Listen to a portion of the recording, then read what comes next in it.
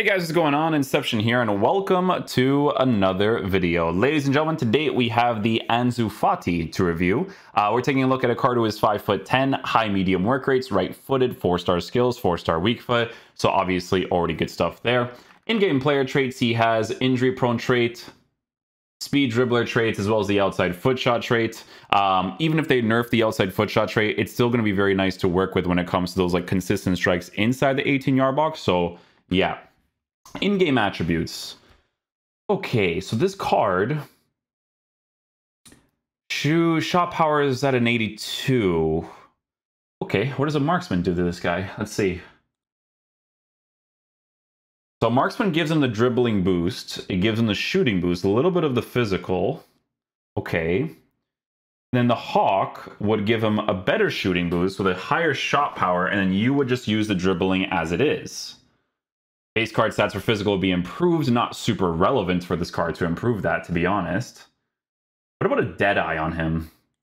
Because a Deadeye massively improves the shooting capabilities of the card, right? While giving him a passing boost too. And then you would just work with the dribbling as it is with the dribbling capabilities of the card with a unique body type, right? So a Deadeye doesn't look bad because I really like to work with higher finishing capabilities while working with good passing as well, because that means I could pretty much rotate this card into any of the attacking positions, because it is nice to have passing stats in FIFA nowadays, right? So yeah, he is mostly an explosive player for pretty much every single part of the card. Now, whether you like controlled or explosive is completely down to the person, right? Because controlled is not bad whatsoever. You know, we used Falcao in the past on a finisher and he was great. But yeah, a Deadeye looks like a flex for him. I'm not going to lie to you guys. Definitely looks like a flex. Base card stats for pace is set up in a good area. A Deadeye would massively improve the shooting capabilities of the card, which would definitely be a huge plus. Passing would also be massively increased too, with a 98 for short passing. Dribbling, I do want to experiment with that in-game in regards to responsiveness, because it doesn't look like it's in a terrible area, because it really depends on what the unique body type is like in-game, right? When it comes to heading accuracy, he doesn't really have much, and then he does have 85 for stamina to pretty much use him in any of the attacking areas. So him being a striker center forward for chemistry links is not bad to work with. So yeah, what we're going to do is we're going to go ahead and unlock the SBC, and I'll show you guys how we line him up in game.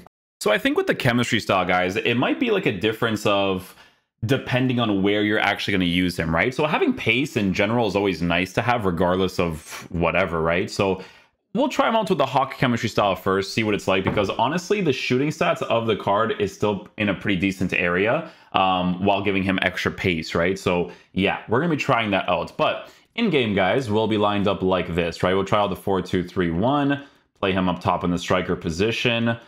This one is only stay central, and then we also did not mean to back out twice. Sorry, I thought there was music playing because my settings always reset, you know? You guys know how it works.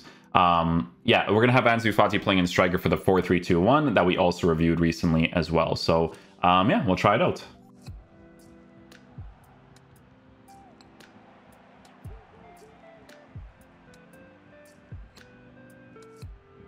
Try to use the left stick a little bit right there, like some responsiveness. I'm going to get it off, though.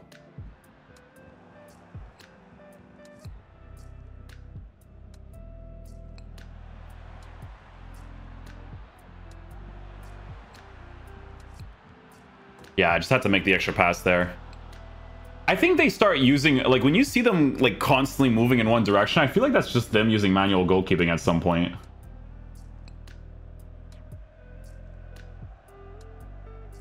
Ah, I should have made that pass.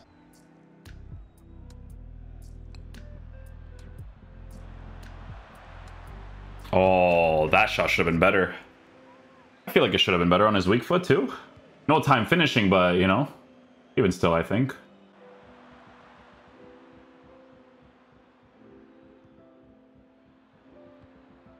Oh, man. I saw him in a good position, so I was like, if I can get this driven past him, I'm good.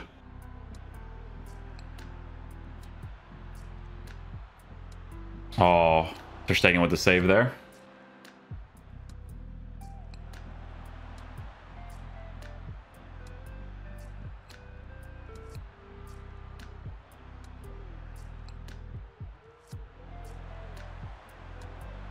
Yeah, good. 45-degree angle. I like to try all those angles, see if they can actually still score them. On his strong foot, he still does well.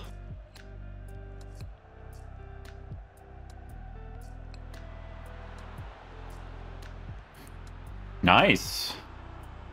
Very nice. I'll take that finish on his weak foot.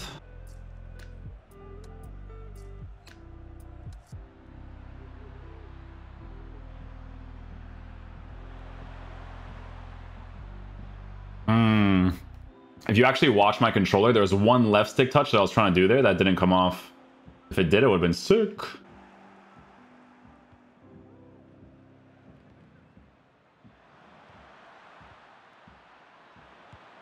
Nice. There you go. Let's go, Ansu.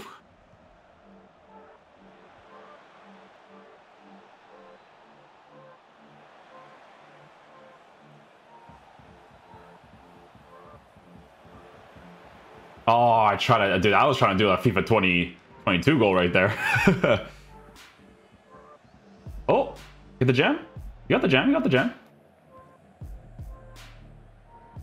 And he's injured. Oh, take that out of the game, EA.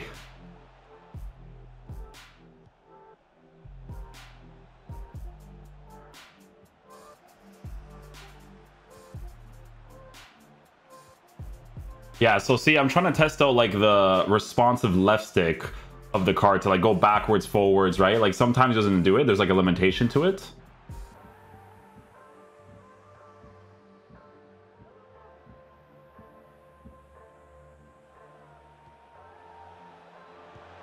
Nice. Good finish, good finish. That one he was able to do like small little intricate touches. I mean, there is that mechanic in the game where if you touch the ball and you tap R1, they do the quick cuts, you know, but...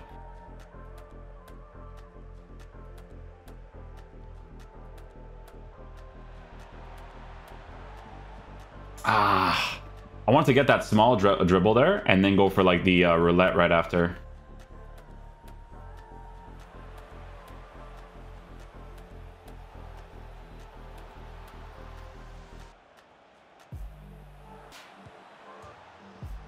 See, I have no words. That logic doesn't make any sense yet. I'm just gonna tell you right now.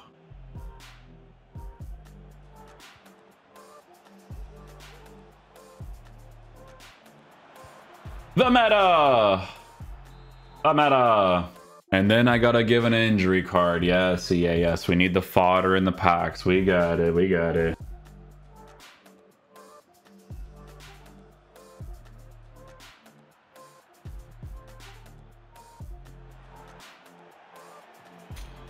Hey, that's still a regular finesse on a white. I'm just letting you know, okay?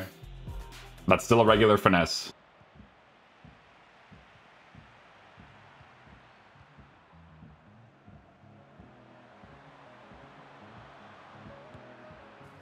Yeah, that was good. That was good, that was good. When you get into those positions, they're not gonna get through on goal, right? So you do have to do a skill move to kind of get past people a certain way.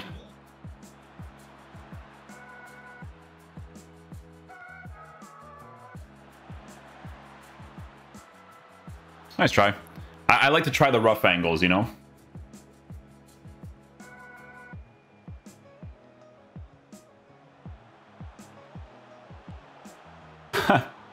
I don't have the right angle for the outside foot shot there, but we try it.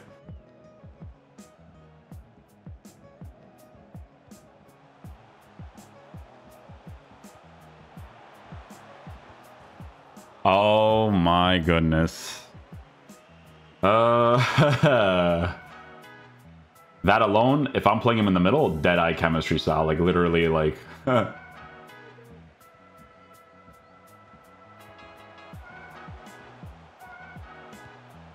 I don't even know where the ball was there.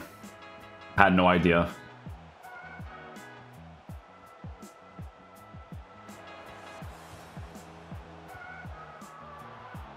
The crossbar.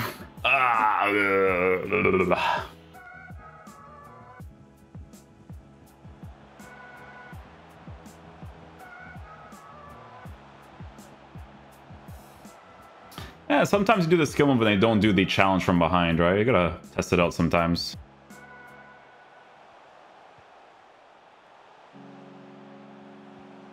Oh, the other guy was there still. Unlucky.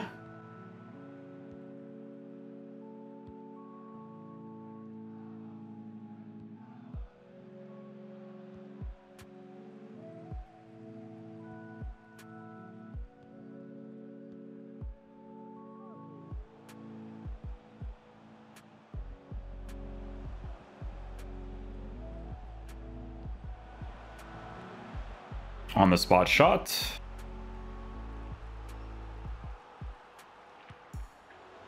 I got the green time, just couldn't get it off.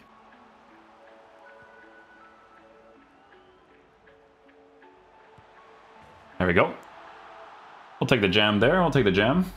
Okay, guys, so final verdict on the Ansu Fati card. So, guys, listen, we gave him the Hawk chemistry style to try out the card, you know, boost the pace, shooting, and physicality of the card as much as possible. I really feel like depending on where you're going to be using this card in-game is really going to signify what chemistry style you use him, and obviously your play style as well, because he's an explosive player regardless, right? So if you give him the Hawk chemistry style to boost the pace, shooting, and physicality, wouldn't be a bad choice. But it also wouldn't be a bad choice to improve his passing capabilities as well as his shooting to be essentially maxed out to be able to utilize the shooting capabilities that the card could have, right? Because obviously on the Hawk, you don't boost it to be as high as possible. So there's certain opportunities where, you know, it could be nice to have that extra shooting stat, which is where, you know, if I'm using him in the striker position, I don't mind not having crazy pace there. So having a Deadeye chemistry style would be pretty sick to work with, right?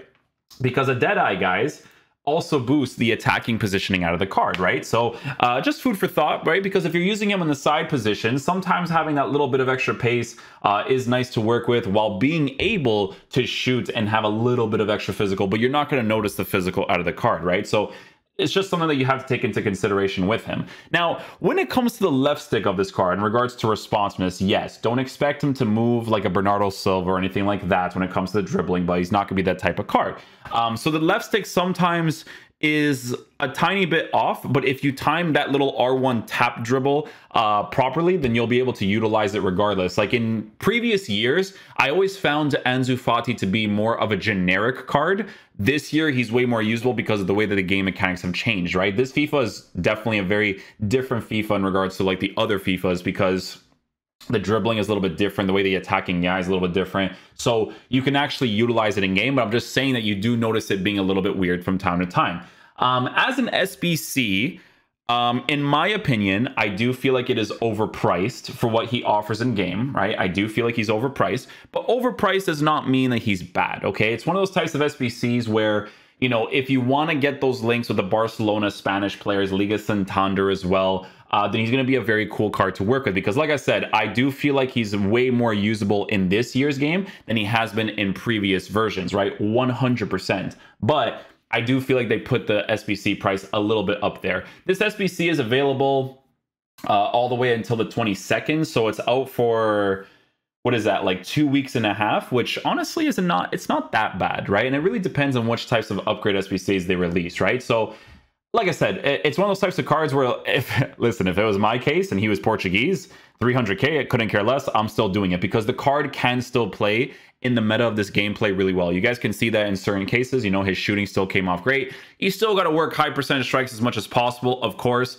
but he just doesn't feel like a crazy special card. Like you guys know that when I reviewed this Chiesa card, right, I found his value at 140k awesome for what he offered in game, right? Like you guys know, I told you that SBC, this is an SBC that if you guys wanted to do it, huge thumbs up for me, right? I don't feel the same way about the Ansu Fati card for the price value of the SBC, right? But if he's playing in your main attacking positions, like I said, compared to previous years, Ansu Fati does feel better this year, right? Not crazy special, but he does feel better to use in the meta of this gameplay. So yeah, hopefully you guys enjoyed this video today. I'll catch you guys for the next one. Peace out, dudes. Love you guys.